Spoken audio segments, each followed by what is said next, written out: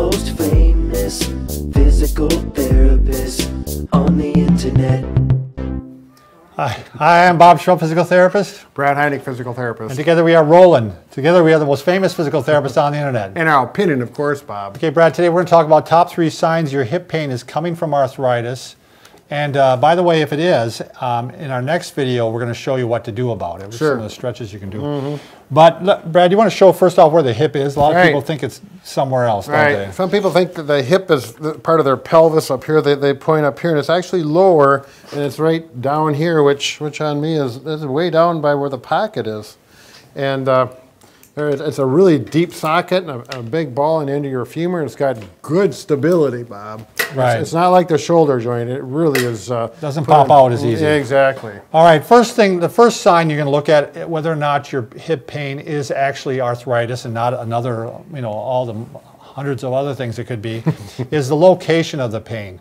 Now, I read, Brad, is that the most common location for hip pain is actually in the groin. But I have not found that myself specifically. I found it more that it is on the side here, lower. Yeah. Me personally. Right. Clinically, our personal experience, I don't know, Bob, because, when you're looking at hip pain, it could be, there's so many other reasons that I'm unwilling to say it's mostly here and mostly there for arthritis. Less commonly is it in the back, especially if you have back pain and butt pain. I'm going to be looking that it might be more back. Sure, referral. But the other thing you got to keep in mind, I had a friend that this happened to.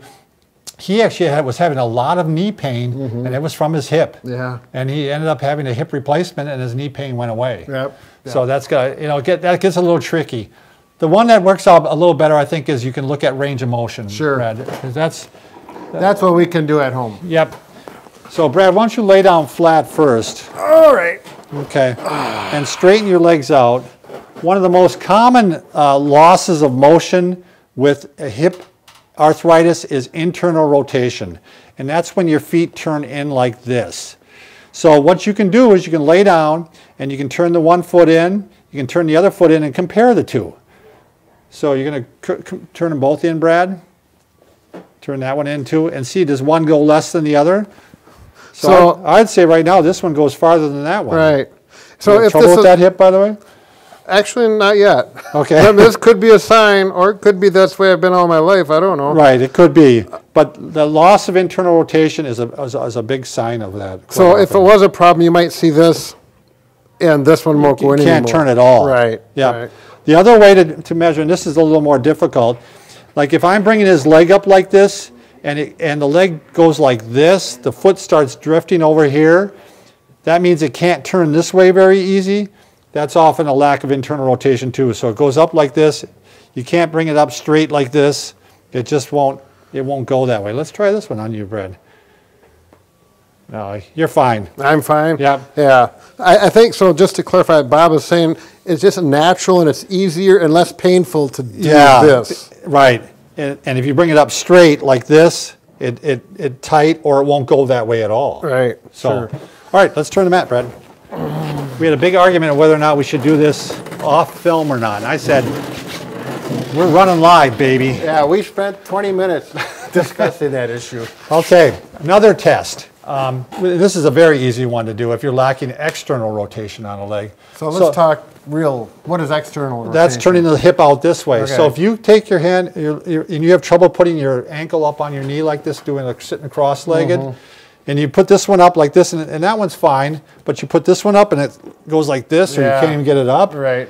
That means that you're lacking external rotation, and that could be a sign of arthritis in your hip. And like you said, it could be. There are a lot of other things that could cause that, but this is where it gets a little tricky. You're starting to narrow it down, I think. So why don't you lay down flat, Brad, and I like that job, Bob. I'm good at laying down. Another one is just plain old lacking flexion. If this hip is coming up like this and you can't go very far, and this one goes all the way up like this, again, it's a sign that something is happening in the joint and it's not allowing the motion at all. Sure. Yep. The last direction is whether or not the hip actually goes back like this at all. And the way you're going to test it, we're testing this hip here that goes off, and I'll make sure you don't fall off the bed here when you do this one. Yeah. So when I bring this leg up now, if this one is tight this will actually start to lift up along with it. And you might see a little bit of that anyway, but because you see it on Brad, don't you? Or are you faking it? I'm faking it. Oh, you are. This will be normal for me, or for a lot of people. But if it's all tight from arthritis, it's going to lead. Yeah, it's going to be up like that.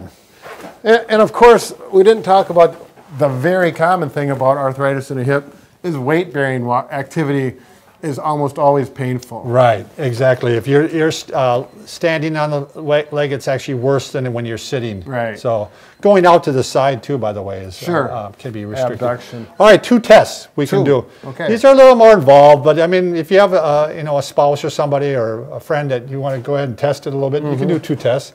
Go ahead and lay down flat, Brad. This is called Stinchfield's test. I'm sure it must have been named after a doctor. Sure. We got to get something named after us, Brad. Right, I don't know how we're going to do that, but all you do is you're going to have the person lift up like this, about 30 degrees, and you're going to push on it.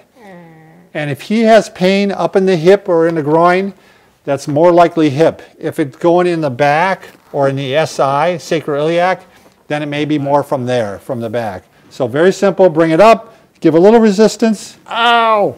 And it hurts right there, most likely hip. The other one Brad and I do is we just take it up like this, bend the knee, and we push down through the knee like this, and we move the hip around like this, and we call it, we're grinding the hip. Yeah. So it's real simple to do, just push down, and I often feel how smooth it is too, Brad. Yeah. Brad, I think your hip is fine. Thank you, Bob. I have a good, clear diagnosis of hip. So again, if you're finding out that you're having some of these are positive, go ahead and watch our next video, and we'll give you some ideas on how to stretch these. Excellent, Bob.